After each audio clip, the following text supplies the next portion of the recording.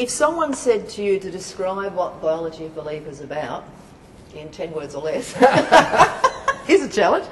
Seriously though, how would you describe this, simplistically put, for people that aren't aware of your work? Yes.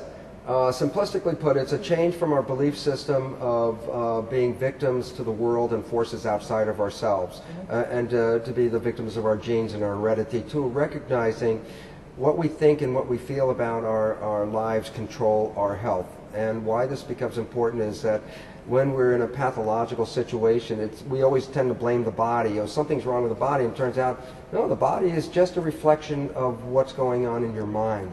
And as we change our beliefs and our attitudes about life, we change our biology, and this allows people to heal themselves. So, for example, we talk about the placebo effect, where good thoughts can actually heal yourself in the presence of a sugar pill. But it also brings in something that most people aren't familiar with called the nocebo effect. It's just the opposite.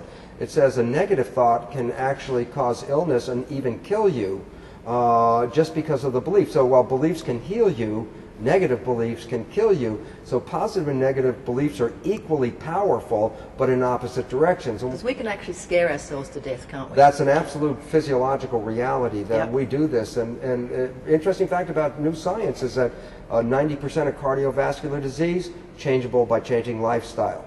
The American Cancer Society just last year recognized that over 60% of cancer is totally avoidable by changing lifestyle.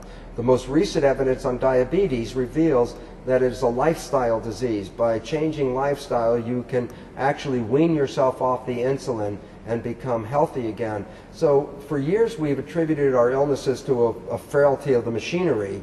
The new biology takes us out of that and says, no, we are very much responsible for this. And without being programmed and taught that responsibility, we blindly walk through the world feeling ourselves victims. And it turns out if we're victims, it's only of our own belief system.